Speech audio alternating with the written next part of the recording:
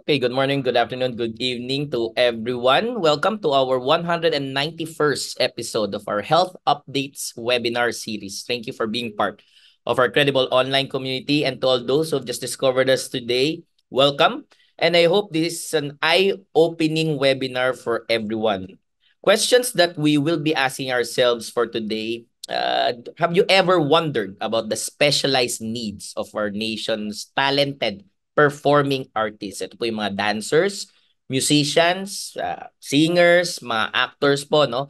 They work on their craft, and in working on their craft, they push their bodies and voices po to the limit. And with that dedication comes a unique set of medical concerns. So yun po, kailangan lang po siguro isipin kung paano po paano po ba nila pinaaalagaan ang kanilang mga katawan. In this week's webinar, we'll be exploring what is being called the burgeoning field, performing arts medicine dito po sa Pilipinas. We'll be discussing musculoskeletal, neurological, vocal, psychological demands placed on performers and how these demands can translate into injuries, overuse syndromes, and performance anxiety. I'm Dr. Raymond Francis Sarmiento, Director of the National Telehealth Center, National Institutes of Health, University of the Philippines, Manila. Always a pleasure to be with all of you during our Friday. For this Friday, my co-host will be Dr. Dion Sakdalan, who is the PGH coordinator for training. I think she's running a little bit late from a previous activity, but we're hoping to have her very, very soon po dito po sa ating show. So I'll take this opportunity to say hello to everyone who's watching us on the live broadcast of Zoom webinar, and to all those watching via live streaming at TVUP YouTube channel. I hope that's working, but if not, then we'll be uploading after this one so that everyone can watch it on the playback. We are also present on UP System Facebook page, TVUP Facebook page, and of course, lahat po na nanonood, all those watching us from Signal TV Channel 101. Our main presenter for today, we've had her previously, I think last month or several weeks ago lang po, very, very recently, Dr. Jennifer Marie Yang. She has studied po ito pong culture, health, and medicine, basically helping her apply it in her work as attending physician at the Philippine General Hospital's Department of Rehab Medicine. Our reactor, medyo may in-import po tayo from outside of the Philippines. He is senior lecturer at the Nanyang Academy of Fine Arts in Singapore. That's Dr. Philomar Cortesano Tariao. Ayan, nandiyan na po pala siguro si Dr. Dion, but we'll let her take a few breaths. How are you, Dr. Dion? Hello, good afternoon. Sorry, No we just have problem. some stuff. But good afternoon, everyone. I'm glad to be back as co-host of Dr. Raymond, and I'm very much interested and curious about our webinar for today. Thank you, Dr. Dion. So before we dive right into how healthcare workers po, no, tayo po, no, can be instrumental. Paano po ba natin ma-optimize, matutulungan yung mga artistic talents po natin sa kanilang health, sa kanilang performance in their craft? Will have our person on the street video. So it's what we use to set our discussion into context, determining po kung ano po yung baseline knowledge ng ating audience for the topic at hand. Questions that we pose to our interviewees are as follows. Mayroon ka bang kakilalang performing artist, kagaya ng artista, musikero, mananayaw, iba pa? Karaniwan po ba sa kanila ang nagpapatingin sa mga doktor? At kung nagpapatingin po sila, ano-ano kanilang mga pangkaraniwang sakit na nararamdaman? Alam ba nila kung kanino magpapakonsulta kapag mayroong sakit na nararamdaman, at ano po ang ginagawa ng ating mga performing artists, ng ating mga talents para mapanatili nilang malusog ang kanilang pangangatawan? Please watch this. Yes, I am a performing artist. I've done multiple shows na already. Meron akong mga kakilala, pero kung tatanungin na artista ba, mga ganun, hindi ko sila personally kilala. Kilala ko lang sila bilang, I just know them. Yun. Yes, ako ay isang performing artist bilang ako ay isang professional singer. Given this, marami akong kilalang mga performing artists, mga mananayaw, musikero. Well, personally, I don't go to the doctor as much, probably because I'm still young. I don't really experience physical fatigue as much or like any injuries. However, I do know a couple of theater artists as well who go to the doctor regularly. Personal na kilala ko, oo, dahil meron kaming itinayong project, pero parang study kasi siya tungkol sa mga stroke patients. So, nagkaroon dito ng tinatawag na gitara, kung familiar kayo doon. So, yung mga stroke patients, tinuruan sila mag-guitar. Sa mga kakilala ko, wala akong masyadong nababalita na nagpapatingin ng doktor na regular, hindi madalas o napapag-usapan o naibabahagi sa isa't isa kung dapat bang parating magpatingin sa doktor, ano ang rason kung bakit magpapatingin sa doktor. Because they do experience knee pain, knee injuries, voice. Also, it was great that you mentioned that theater performing artists need mental help also, because that is so true, especially when you're working with a really heavy role.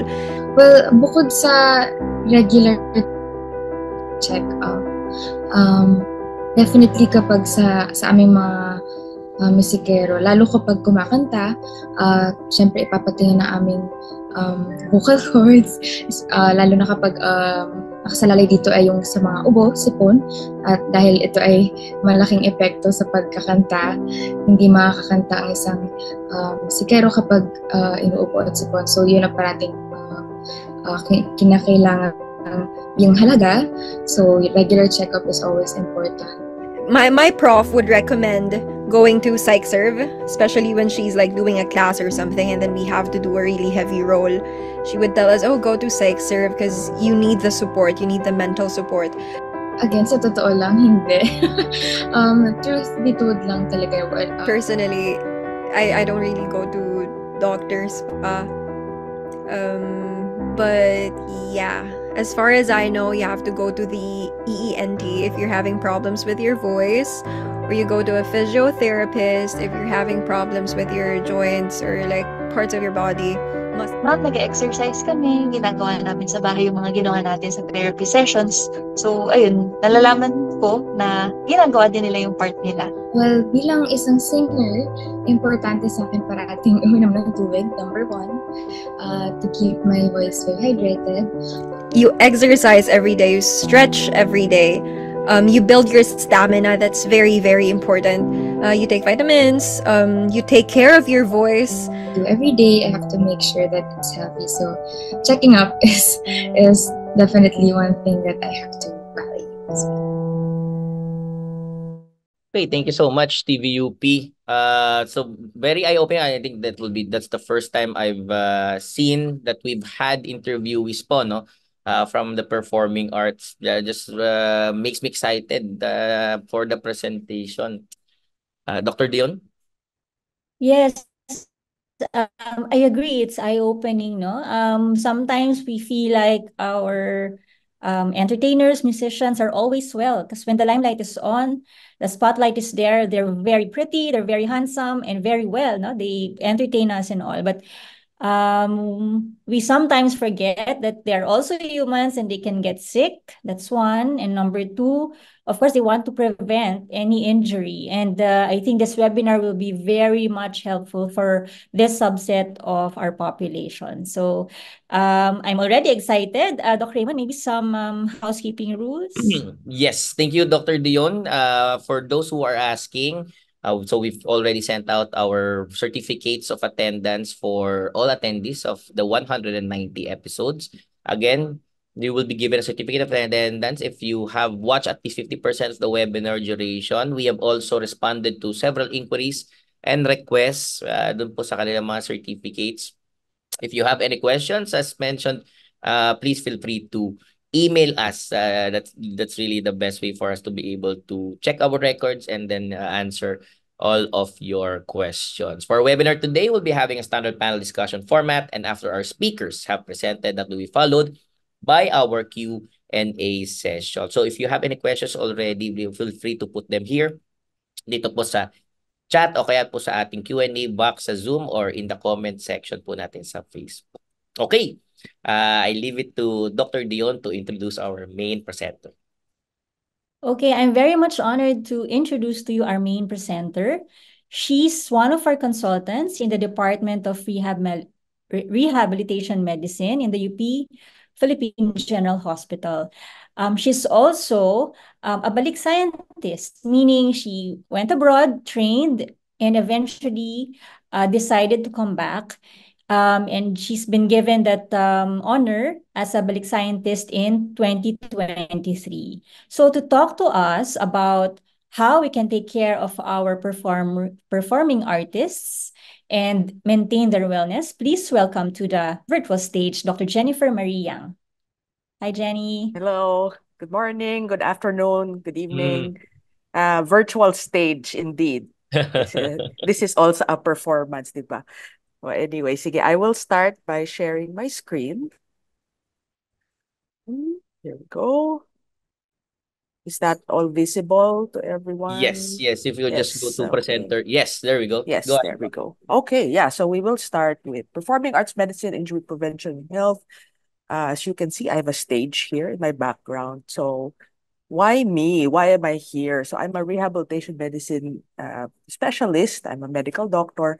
Rehabilitation medicine is known with by many different names, depending on where you are in the world. But we are the people who deal with function. So function is how you do tasks throughout the day. You eating, bathing, dressing, going to school, going to work, doing your work, um, and how you do that, no?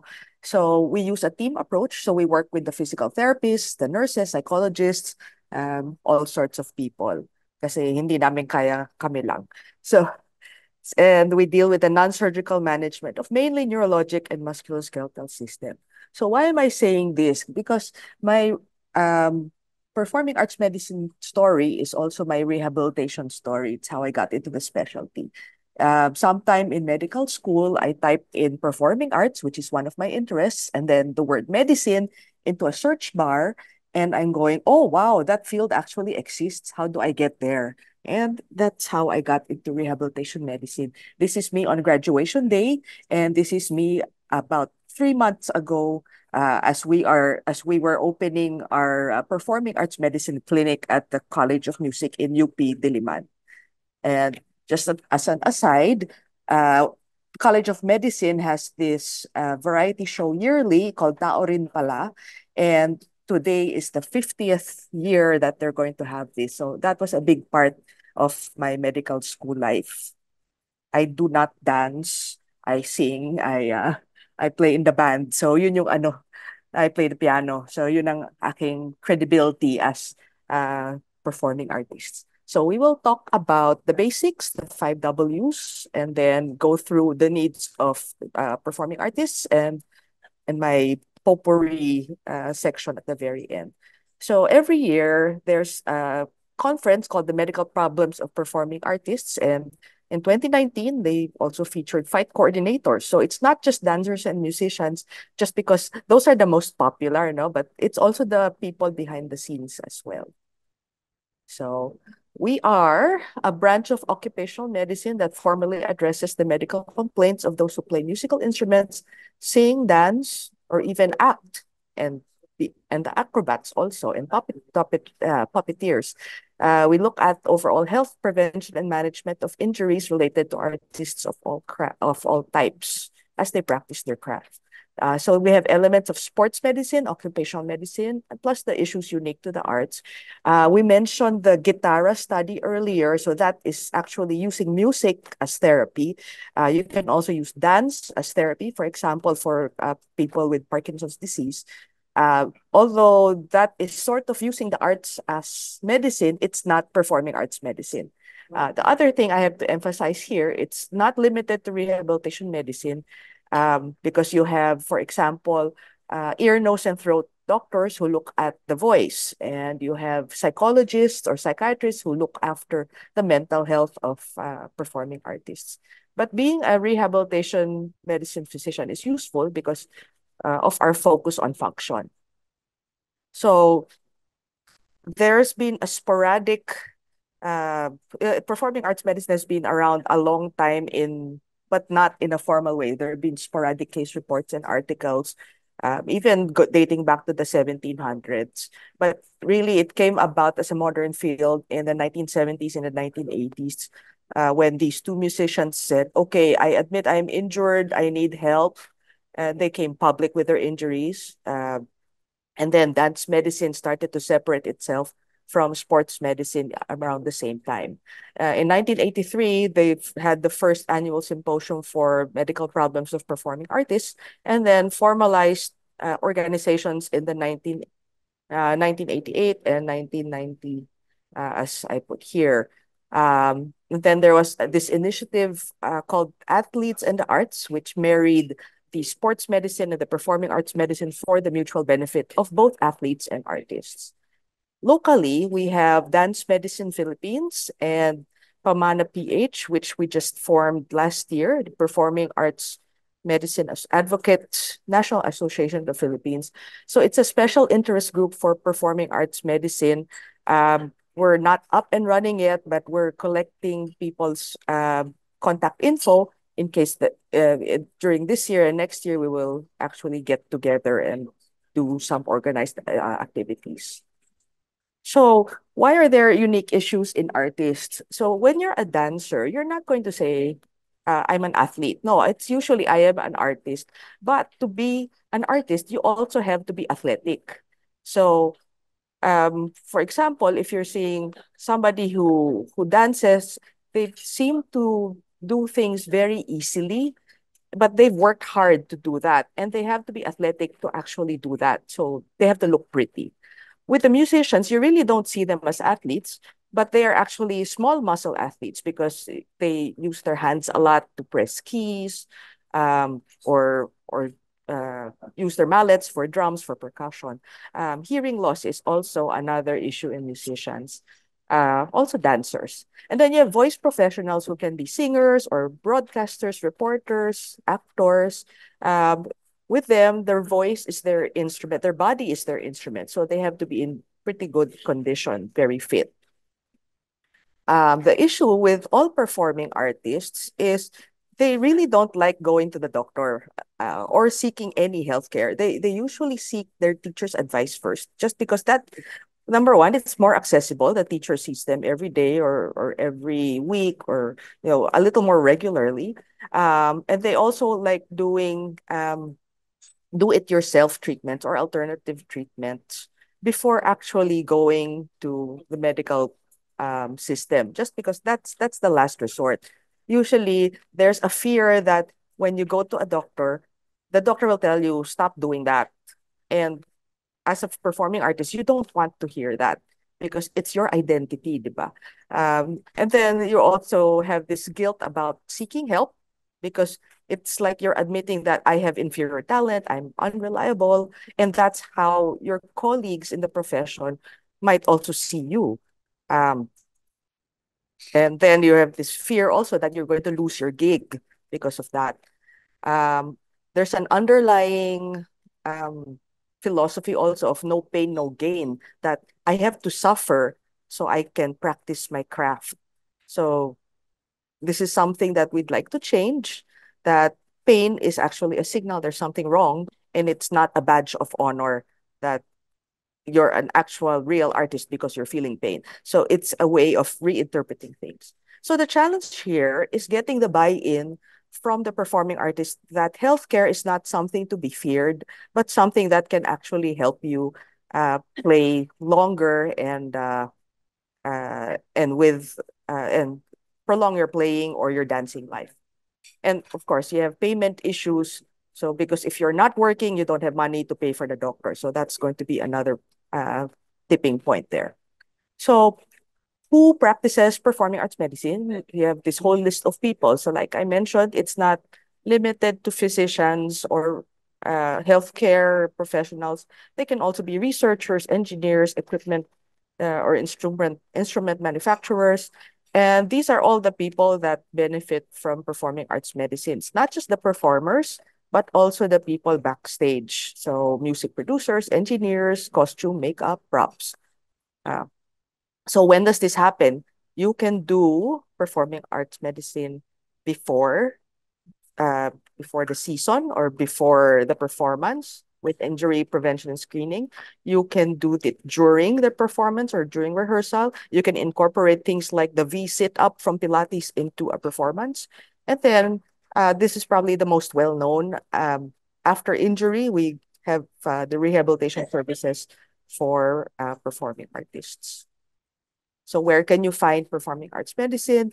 You can find them in clinic space, offices, gyms. You can find them in rehearsal space, studios, and theater. So this is me and my colleague from rehabilitation medicine, Francis Carlos. Um, we were sort of on call for Hamilton. The physical therapist that travels with the company contacted us, and if they had issues like back pain, then we would do a teleconsult or visit theater. Yeah. So this is our PGH experience. So we did a series of musician health talks with the UP Symphony Orchestra last year. So we discussed mindfulness, stretching, warm up, and ergonomics for musicians and nutrition. And then just this year, we started in February a performing arts medicine clinic at the UP College of Medicine. So this is our team, and we saw patients. This clinic is open right now to the performing arts community, the faculty and students of the University of the Philippines. We have it every second Saturday of the month. And so that's tomorrow. I will be plugging that, and we'll see later how to schedule. So in the Philippines, we actually have all the components to treat the artist's physical, emotional, and mental health. But there's really no concerted effort or widespread awareness, at least not yet. So that's what we're trying to do with the formation of Pamana, uh, actually Pamana PH, because it's a Philippine thing, no? We need to reach out to educators and schools at all levels. We've started doing that already with the UP College of Music. In a week, we will be reaching out to the ballet studios at their annual convention. And in that way, we're going to reach out to teachers of kids from 3, 5, 7-year olds all the way to 16 and up. So those are our efforts right now. So with dancers, this is probably the most familiar and the most relatable of all performing arts medicine topics, just because it's very closely related to sports medicine. So performing arts medicine it's an umbrella term, and dance medicine is just part of that. It investigates the causes of dancers' injuries, promotes care and prevention and rehabilitation. We look at the how of dance movement. A lot of people, 75 to 97% of dancers will have some injury in their dancing career, and a lot of that is foot and ankle. And you can understand why.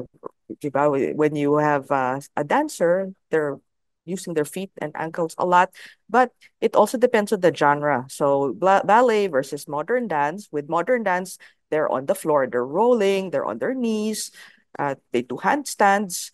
So the other body parts are also very involved. Compared to ballet, very few of the other body parts are involved.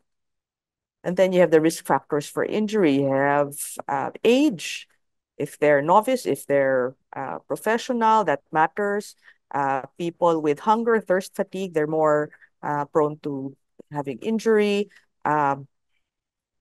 Prior injury is also a risk factor.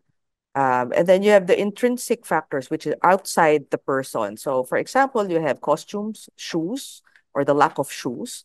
You have the genre and the choreography. For this person here, sayaw sa bangko, you go jump up and down and in the bare feet. So that's a risk factor for injury if you do that repeatedly. Situational factors. So if you have mental or emotional distress, you're more at risk for injury also. So dancing is dangerous. It's fun, but it can be dangerous because you're jumping a lot and you have a small base of support and you're moving. So you're constantly challenging your balance, you're constantly challenging your ligaments, your tendons, your muscles, um, and you can be prone to overuse. Muscle imbalance is also an issue because if one set of muscles is stronger than the other, that can be a risk factor. And how do you prevent injury? So you listen to your body, do not dance to the pain. We'll go into this a little later, go a little deeper into this.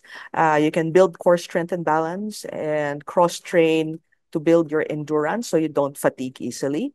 You do adequate warm up, cool down, stretching, flexibility, get enough rest and sleep so you're not too tired.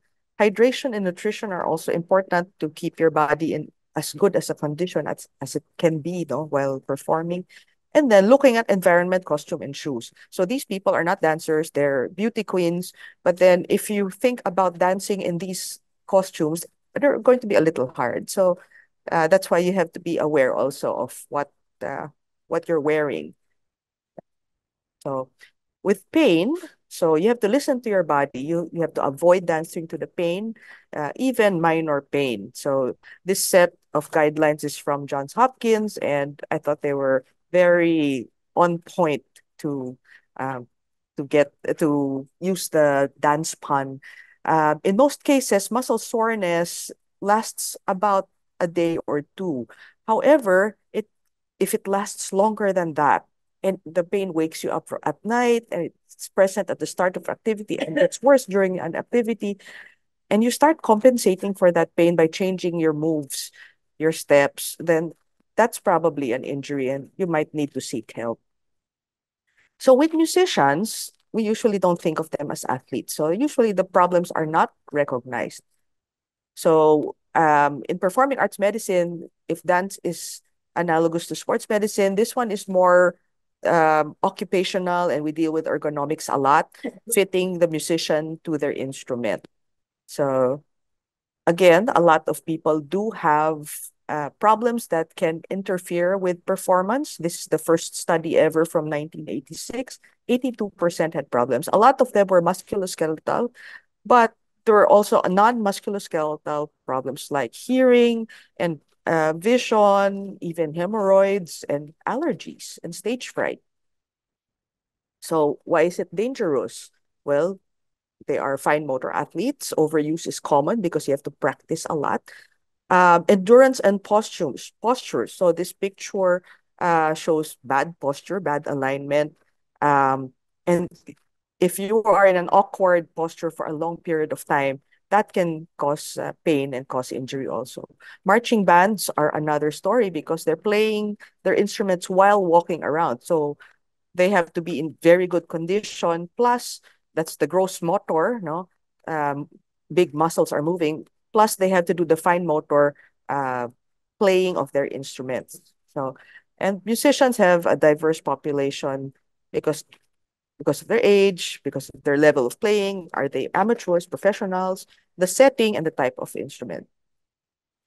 So again, you have risk factors for injury, individual factors. Females are generally more at risk for injury because a lot of the instruments are one size fits all, and they're fitting the male hand size.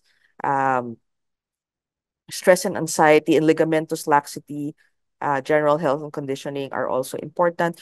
A note about this ligamentous laxity, both for musicians and dancers, with hypermobile people, when their ligaments that are holding the joints together are very lax, your muscles are working extra hard to stabilize your joints.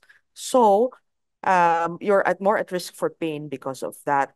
So it can be asset, you can be more flexible, which is desired in some art forms, but then you can be at risk for pain also. So this is one of the criteria for ligamentous laxity. It's a 9-point scale, and this is one of the tests for it. And then environmental factors. So the condition of the instrument and the poor instrument fit are probably the important parts here for musicians. Whether their space is cramped, and the furniture, are they fit to you? Um, as an instrumentalist, is the chair too high, too low, and all that. Practice habits can also be an issue if you don't take enough breaks, if you have long practice sessions. Um, that can be a problem. And changes in training or practice, new teacher, new instrument, new technique, can be a problem also. So how do you prevent injury? Same thing with the dancers. This is an identical slide, really, except for the taking breaks. So usually 5 to 10 minutes per hour of practice. That's a good break. And the environment is different. Instead of like a dancer moving across the stage, you have musicians in an orchestra pit. So the space can be cramped. The space can have poor lighting. You have bad postures because it's a cramped space. You're trying to fit as many people, as many chairs and music stands in a very small space. So again, identical slide. Listen to your body. Avoid playing to the pain, even minor pain. Pain more than 1 to 2 days, then that's a problem. And the thing here, that pain that makes you change the way you play, a change in technique, or do compensatory movements, is a problem. So things to watch out for. You can do instrument modifications like the chin rest and the shoulder rest for the violinists to help them figure out the best way to fit the violin to you. Same thing with the flute. You can bend the head of the flute to get your neck in a more neutral position. With straps for instruments, a wider strap will distribute the pressure better than a thinner strap. So hopefully less pain from that. There is an organization called Pianists for Alternatively Sized Keyboards. So you have a standard keyboard. If you have small hands, it's going to be harder to reach the keys. So there are 15 over 16 scale keyboards and 7 over 8 scale keyboards for smaller hands. And then I don't know what this is called, but it helps you hold the trombone better so you don't grip it. And this one is a device that will help your guitarists have a more neutral posture instead of hunching over the guitar. So other performing artists, really briefly, for vocal professionals, broadcasters, singers, reporters, theater actors, your body is your instrument. Posture and alignment is key to get your air moving from your lungs up to your windpipe, up to your oral cavity to form those words. No? So breathing with proper technique can be trained, can be part of your regimen as a teacher teaching your students. General fitness is important because when you're not tired, you have a better sound. You have to watch out for vocal overuse and abuse. So risk of reflux, the risk of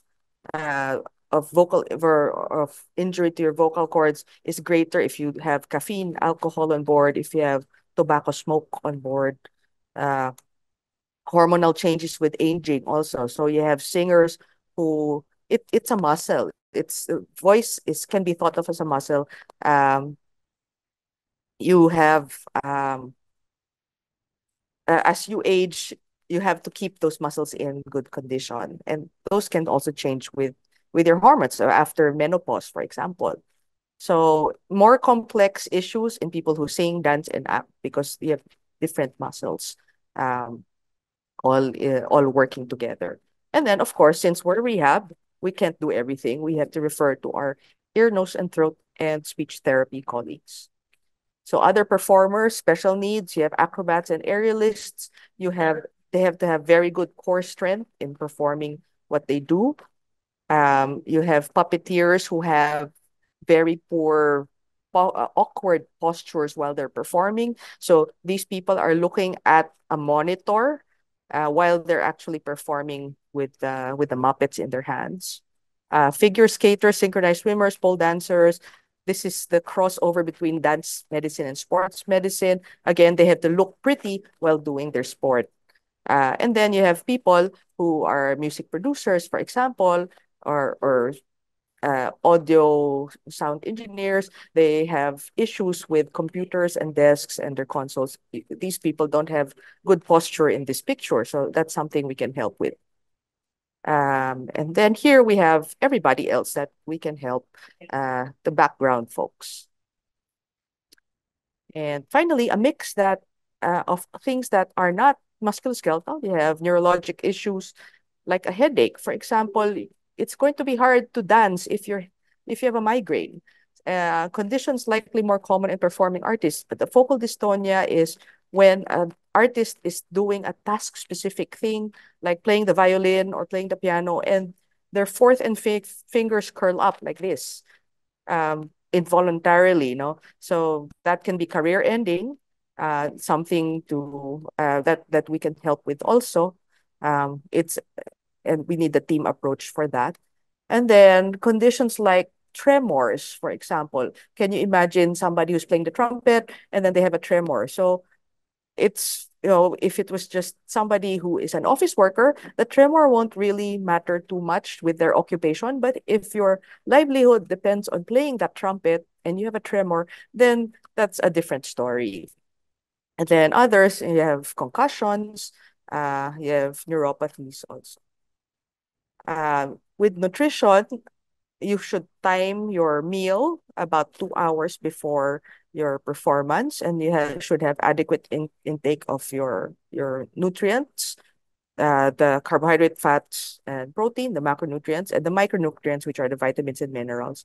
A note about what we call the female athletic triad, which has been expanded to relative energy deficiency in sport. So with athletes, they generally expend a lot of energy doing what they do, running, swimming, dancing. Um, but sometimes they don't eat enough, especially if they're trying to keep their weight down. So you have an energy deficiency.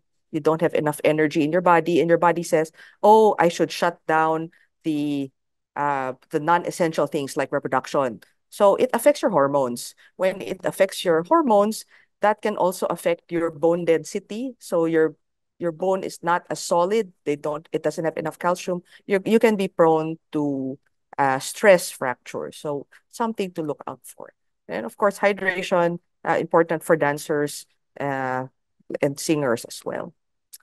A few more notes, mental imagery. So if a person cannot practice physically, they can think about what they're doing, and that can count as practice. Psychology can also help performance anxiety and emotional distress. Hearing loss is very important, especially for musicians. So you have these things called baffles that dampen the noise. Um, Dental and facial pain is important for singers and with instrumentalists.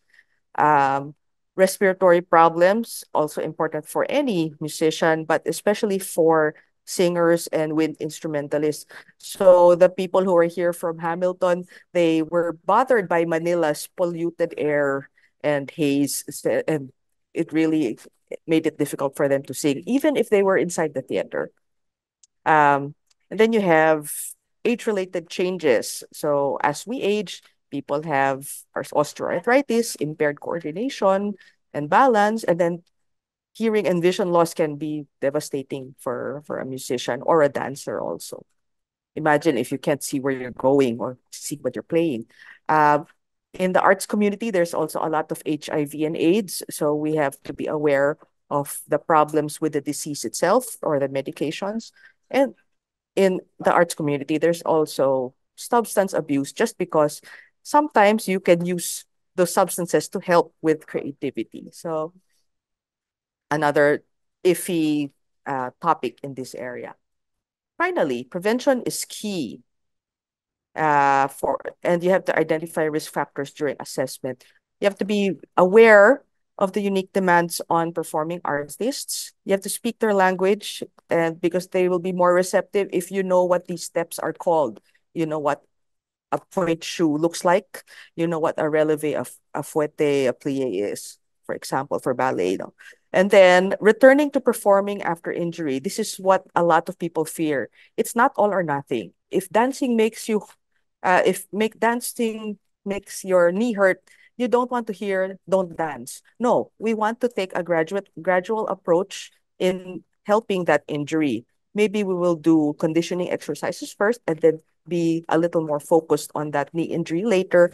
And you have to listen to your body, and performing to the pain is not ideal, as we mentioned earlier. And here is a plug. So the Performing Arts Medicine Advocates National Associations of Philippines, Pamana PH. This is our website. Right now, it's a special interest group. And if you want to be updated on what we're doing, you can scan this QR code, or you can contact me right here. I have my contact information, then we can figure out how we can help. We'd like to be how do I say this? A core for networking between health professionals, performing artists, performing arts educators, and uh, lay people who are interested in funding the performing arts health. And then this other QR code is for our clinic every second Saturday of the month at UP Diliman at the College of Music. So right now it's open to UP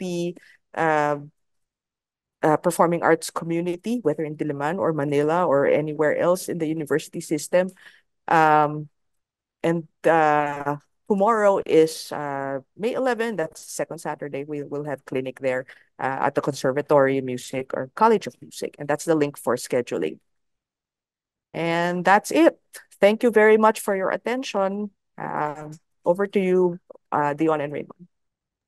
All right, thank you so much, Dr. Jenny Yang, for that part in terms of no. Dancers are closest because of the sports medicine association po. That's my biggest takeaway. Dr. Dion, any reaction, quick reactions lang po?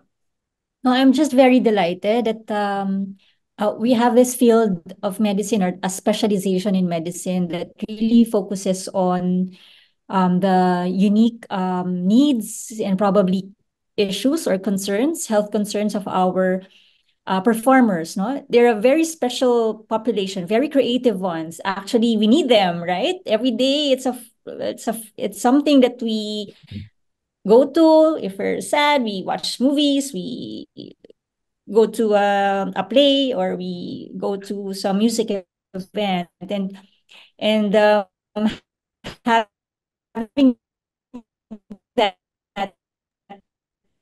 field of medicine take care of these very creative people, very important now in the practitioners taking care of make it accessible to a lot more people. So thank you very much, Dr. Yang, and for that information. All right, thank you so much, Dr. Jenny. Reminding everyone again that if you already have your questions at the ready, we encourage you to put them in dito po sa ating Q&A box in the Zoom or in the comment section po in the Facebook pages that we mentioned. I think there's an issue that we have right now in terms of YouTube streaming, but don't worry, we'll have that up and running in the TVUP YouTube channel pretty soon, and you'll be able to watch it on the playback for today's webinar. So for our reactor today, so as mentioned po kanina po, no, we had to import someone, but don't worry, my understanding is our reactor is a classmate of Dr. Jenny Yang. Currently he's based in Singapore. He's senior lecturer of the Nanyang Academy of Fine Arts. Please welcome to your screens Dr. Philomar Cortesano Tarial. Salamat tanghali from Singapore. Good afternoon from Singapore. Just a note, I mean, why I'm here is because I'm a doctor of medicine as well. We were classmates, Jenny and I, but I left practice to actually perform on stage. So I could relate with whatever Jenny was talking about. So congratulations, by the way, Jenny, for your strides in performing arts medicine in the Philippines. I'd just like to highlight, like what you said, that for performers, our skill and our profession is actually part of our identity. So it's just very true. Like in my case, if when I got injured and I basically stopped performing, it actually affected uh, how I lived. You know, I went through a bit of depression during that time. So I have a question for this sense. How close do you work with the counselors, for example, in PGH, in providing help, particularly for these artists? Let's say, yeah, in their mid-careers who get injured, you know, and it's a very, how do you say this? Um, very difficult injury to get out of. So yeah, that's a that's a question for me, particularly because performing arts medicine is a very collaborative and multidisciplinary field. Is that a question for me? Yes, Sana. Okay, so we do have oh, I should probably turn on my video. Sorry. So we do have rehabilitation psychologists available. We're not set up yet to do this specifically for performing artists, but they are available in our department. Um, there are more than one mental health organizations in the Philippines that deal with this. They do both telehealth, mental health counseling, and in-person mental health counseling. So we can refer to them. I don't have the names of those organizations right now, but I know that Ballet Philippines has done that for their dancers. They have a partnership with a mental health organization. So that's, like I mentioned before, all the components are here in the Philippines. They're just not all together yet. Together. Yeah. Yes. So maybe that's one of the goals of PAM, not to bring everybody Yeah. together, because And I that's one think of the goals we want with Pamana PH. Yes. yes. Yeah. And I think it's very important, particularly when you have a conservatory like University of the Philippines there, no? Because by the time they actually reach the healthcare professional, the injuries actually may be very bad already. Yeah. So I think like what you said, Jennifer, that prevention is key. So, and I think that should start with the educators as well. So if they are on board with this, yeah, that will be really great. Like, for example, the way the technique is taught, like what you said, no, for those of us, like for me, no, I was trained very old school.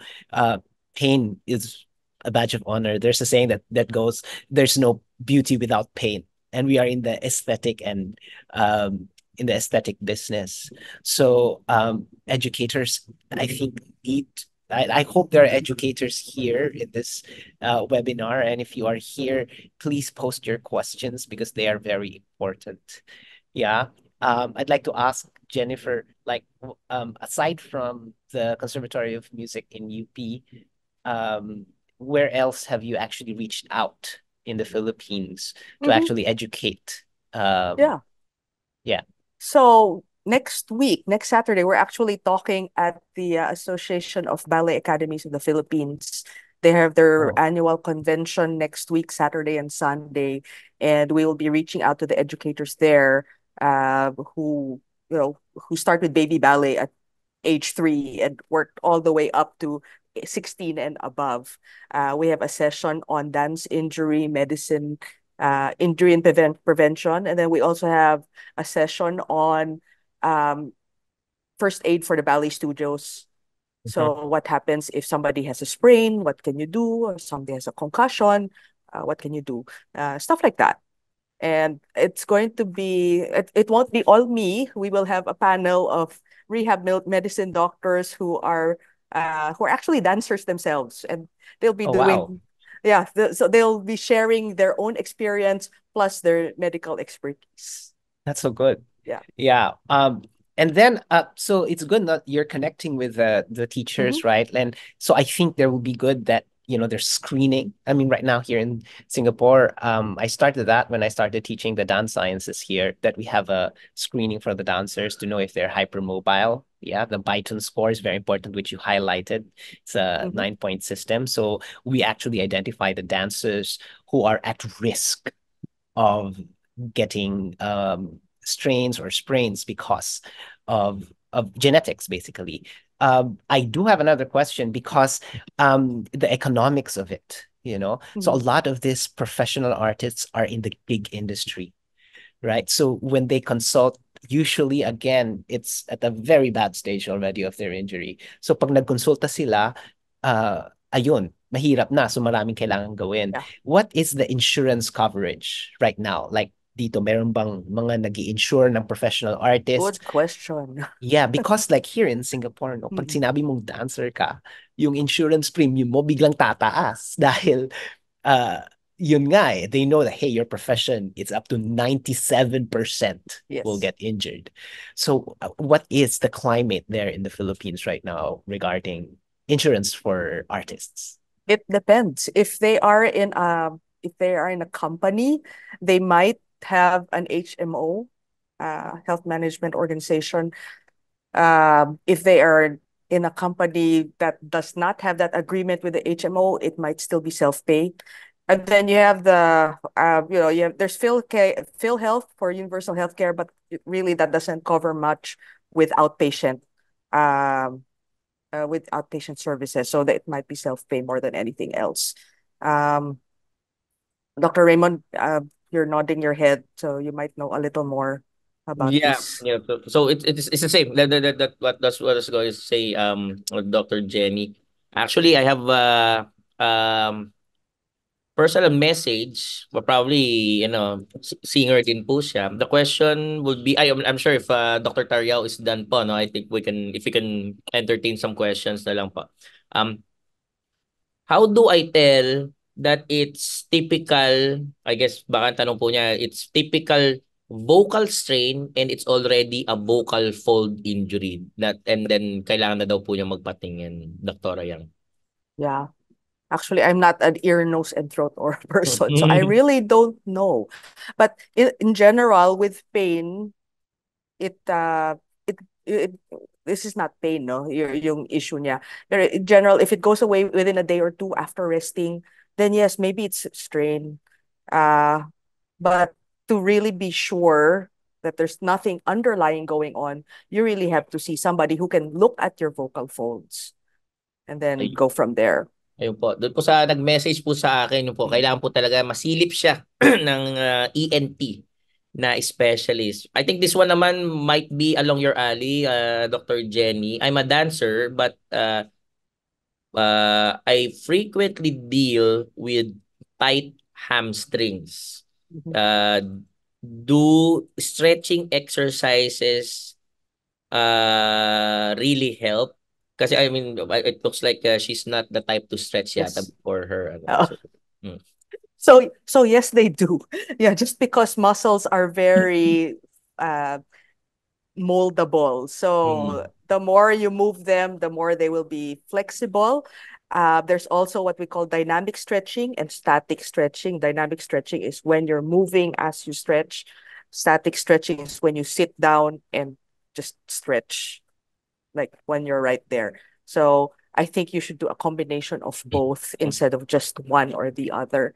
Philomar, Doc Phil, you might have something more to add to this because you are also a Pilates instructor. Ayun pala. Aside from everything else. So active stretching is the best. Static stretching, if you want plasticity, what does plasticity mean? You want your muscles to lengthen a little bit more, but you also want your muscles to be able to rebound, like in jumping. So elasticity is important. That's why active stretching, or there's what we call proprioceptive stretching. Yeah. Proprioceptive neurofacilitated stretching. So it's you can Google that, and there's a video on how to do that, and it's really, really good. It improves your stretch, and at the same time, it improves both plasticity and elasticity of your muscles, which we dancers love. We want to do our splits in the air and land gracefully. Yeah. Yeah. And you've got a very good perspective on this because you have the medical background. You are a dancer and dance educator. So you've seen everything. Yeah. Yeah. Dr. Leon, did you have any injured. question? Because I just have one more, but Well, I think Phil earlier mentioned about educating the educators, and I think that's very important. No, we just don't teach teach the skill, we also want to make sure that our artists know how to take care of themselves so they will be able to perform for a longer period of time. So part of teaching the skill is maybe knowing how to prevent injuries and Mhm. those stretching and all those technical terms, which Mhm. I don't really understand, will really matter for the educators to know so that as mentioned already, prevention is better than cure, right? So we don't Mhm. want to just treat, we want to prevent those injuries from happening um, for our performers. So there's really no question, but hopefully maybe with a growing field in the country, we also include the educators in Yes. helping them Mm, teach the mm. performers, future performers also. Ako naman, Yeah, Doc I Raymond, I have a think you have a question. yeah, my final question would be on the Dr. Taryao as a performer. Sir, how do you do you still experience performance anxiety and how do you deal with that up to now? Uh, If you still do. I do. I do. In fact, that's one of the reasons why I retired from dancing, because I couldn't do a lot of the stuff I could do before when I was younger. So the performance anxiety is quite real. Yeah. So, Mm. um, but Pero when you were performing, how did you deal with it? well, I usually, like, the performances at night, the whole day is spent on focusing. So I'm well, I think I'm quite disciplined. Until now, I wake up at 6 in the morning. I warm up for 2 hours. I go to the gym and then I teach. And that has not changed in the past. I've Mm. been performing since 1996. So that has not changed Wow. at all. So that's it. It's the Good discipline, for like you. what my a former mentor of mine told me: when motivation is gone, discipline will replace it. So I think that's the best way to counteract performance anxiety, is to have a routine Mhm. that you can Mhm. stick with and that can give Mhm. you confidence as you go along. Yeah. Yeah. Yeah, a lot of this is mindfulness. With the UP Symphony Orchestra, they actually have focusing sessions before their performance. So aside Mm. from the physical warm up that we've sort of taught them, they said, "Oh yeah, we also have the mental warm up, which they've already done before we got there." So that's very good. Mhm. Good on Okay. them. Yeah. Interesting. Thank you so much. I think that should be Interesting. it. At this point po, we'd only have a few minutes. So we'll launch our evaluation poll. It's 5 questions. It's a 4-point Likert scale. If we can have that be shown on the screen. And while that is being prepared, there you go. If you can see it, nandito po siya, pangalan po, panel discussion poll. I'll greet those who are our avid watchers po, or avid viewers, those who are joining us from Philippine Science High School, Cagayan Valley Campus in Bayombong, Nueva Vizcaya po. Air Force City Hospital in Mabalacat, Pampanga. There are those from Cebu Provincial Hospital in Carcar City in Cebu. From Bulacan in Bataan, maraming salamat po. From Notre Dame de Chartres Hospital in Baguio, Benguet. Southern Philippines Medical Center in Davao City, Davao del Sur, and Oriental Mindoro Provincial Hospital in Calapan, Oriental Mindoro. We'd also like to greet those who are watching us internationally from the Chonin Hospital in Taipei City in Taiwan, Nam Canto University Hospital in Canto City in Vietnam, and University Fail in Hail, Saudi Arabia. So maraming salamat po. Dr. Dion, what did we have in store for them for next week? Oh, well, before that, we'd like to thank, of course, our speaker and our reactor, Phil and Dr. Jenny Yang for being here with us and imparting your very important knowledge and performing artists medicine or performance medicine. Next week, I think we will be having a very special guest. Our past chancellor of the UP Manila system, Chancellor Padilla, will be our guest. And we will inform you of the topic of Wow. Chancy, but we will look forward to that. Doc Raymond? Thank you so much. Before we conclude our program, all of our webinars are archived for viewing at the TVUP YouTube channel. You go to www.youtube.com/TVUPPH for all of our 190, after today, 191 episodes na po. And including, there's also a tab there on Shorts, YouTube Shorts. Doon din po ninyo makita our nuggets of wisdom that we have prepared for you, very, very short videos, and hopefully that's something that you find insightful and interesting po. So this formally brings to a close our webinar for the week. Again, thank you so much to Dr. Jenny Yang and to Dr. Philomar Tariao, our performing arts medicine po na experts, and hopefully that's something that we could continue to form part of our mainstream discussion. We look forward to your company again next Friday from 12 noon to 1 p.m. It's a date. Together, we can stop preventable deaths. So keep safe, keep healthy, and see you online.